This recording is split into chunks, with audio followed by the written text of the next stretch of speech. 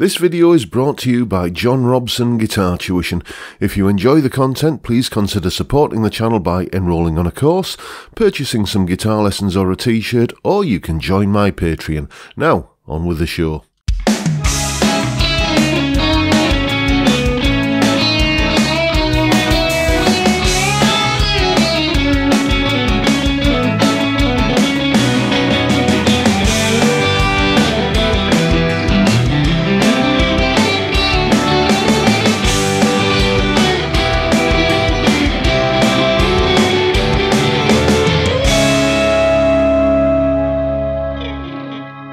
Hello chaps, welcome once again to John Robson Guitar Tuition. As always, I do hope you're well. What you just heard there was a guitar solo, quite obviously from a top 40 pop song. Do you remember when top 40 pop songs used to have guitar solos? That's a while ago, isn't it? Not only that, a guitar solo which changes key halfway through for no other reason than it just sounds good. That was, in case you don't know, and I suspect you probably won't, the solo from a one-hit wonder from 1979 by an absolutely fantastic band called the Jags. The song is called Back of My Hand, or I Got Your Number on the Back of My Hand. And as I say, the Jags were the band responsible for that. I'm doing this video because somebody in the comments recently, I forget who, I do apologise, basically asked for this particular guitar solo, and I'd forgotten just what a great catchy song it is.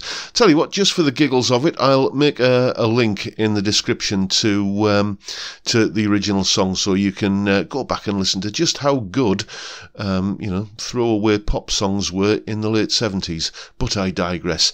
Let's crack on by having a little bit of a look at what's going on in the solo. Solo explanation. Okay, as ever, let's begin by looking at the chord sequence we're playing over. Here it is here. And you can see it's kind of in two separate parts. We've got the first half of it, the top line, which we go twice through, and that is largely based around a C-sharp minor chord sequence. C-sharp minor, F-sharp minor, A and B. Essentially, we're in the C-sharp Aeolian mode there, if you're interested. More on that in a moment. Then the second half of it just changes out of nowhere. Big old key change from C-sharp minor to G major. And basically, put together, it ends up sounding like this.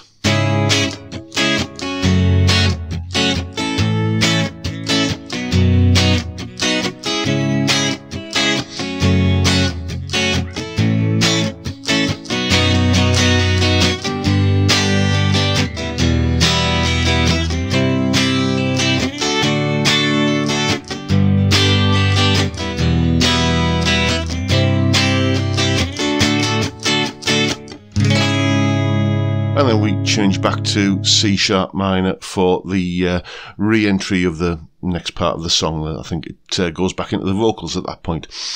So obviously you're not going to be able to sit on one particular scale throughout all of that. You're going to have to play to the changes somewhat, and that's exactly what happens here.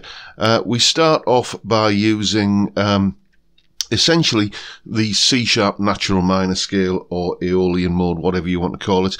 Best way to think of that is C-sharp minor pentatonic, so we can play position 4 of C-sharp minor pentatonic here.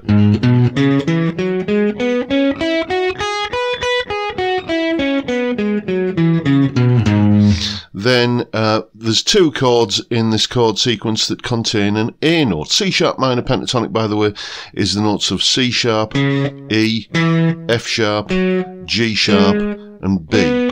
Now we've got an A chord in the chord sequence, which obviously contains an A note, and we've got the B chord, which contains a D-sharp note.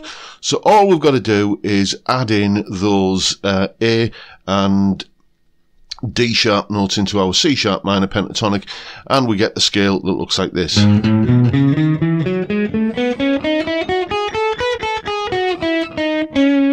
Like that. And it's that position there where the first few licks in the solo essentially come from. We start off with this.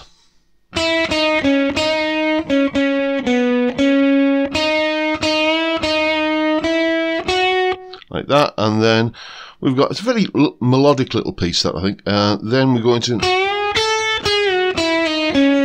that there. That's sort of almost like a country kind of lick. Just bending up there. Typically when you do that kind of bend, you would usually go for the note at this fret, like that, but it's just a nice little touch here that he's putting this A note on top there.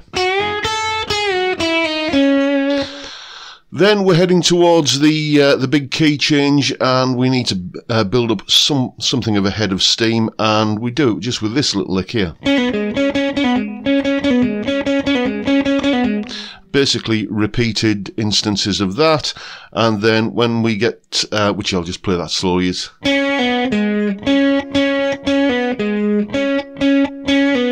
just kind of coming off that little pull off there, that C sharp to B. Like that. That kind of thing. As I say, basically a couple of bars of that lick, and then we slam down into, when the G chord arrives, a G major pentatonic lick. G major pentatonic.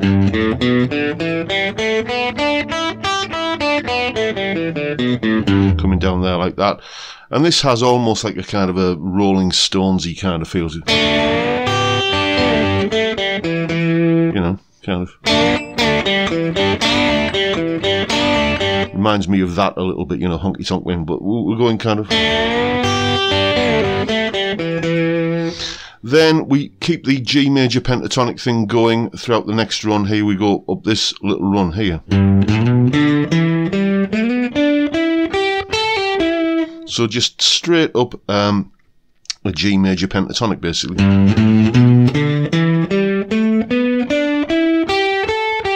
That run there. Then we go to bringing in the F sharp note here, sort of implying the G major scale. G major pentatonic is G, A, B, D, E, and the F sharp note there, we can add that in because of the D major chord, which has an F sharp note in. And then we start playing some G major scale thirds, some double stops.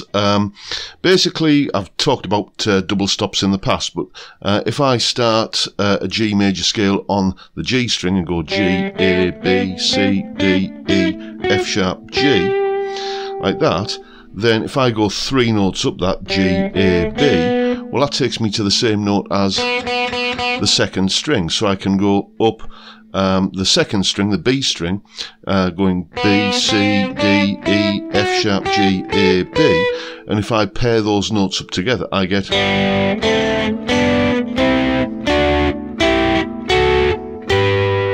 a set of G major scale thirds, and that's basically what we've got going on here for essentially the rest of the solo. We start with that there, so it's essentially coming down from that pair of notes there to this pair of notes here via these, and then to there. So here's that little run. Then we move back up again, using a nice little triplet based rhythm, like that. So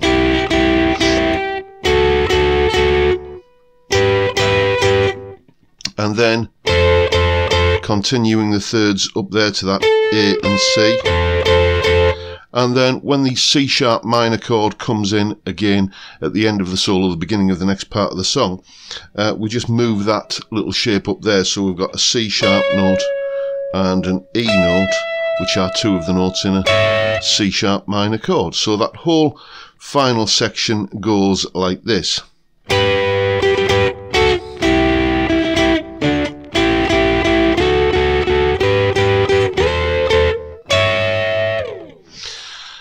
So, you've got a lovely little solo there, nice and melodic, using the C sharp Aeolian mode, like this.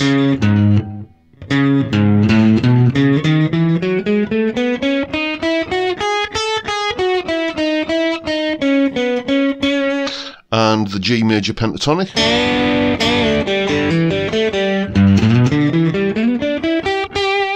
and some G major scale thirds. So, lots to get your teeth into there, so go away and have some fun with it. And there is, of course, a full tab in both Guitar Pro and PDF formats, along with a clip of me playing the solo and that little explanation clip there, and the jam track to play along with. All of that is up on my Patreon page. There's the address, and the link is, of course, in the description. It's only $3 a month or £2.50, and you get access to all of these extra resources that go along with these YouTube lessons. Thank you so much to everybody who supports me in that way or any of the other ways, all of which are linked down below. It is massively appreciated. Truly grateful. And that is pretty much it for today, folks. Hope you've enjoyed the video, found it useful, inspiring, and if you're old enough, maybe a nice little trip down memory lane. If you've enjoyed the video, please hit the subscribe button and the notification bell if you haven't already done so, and why not give me a like while you're at it. Don't forget the live stream, Friday 5 PM UK time. We drink beer, we talk music, we talk guitars. What's not to like about that? Great way to kick off the weekend. I would love to see you there if you can make it. But for now, I'll bid you all a good day and say thank you so much for watching. Thank you for your time. Look after yourselves, folks. Stay well, stay safe, and above all, stay sane. Bye for now.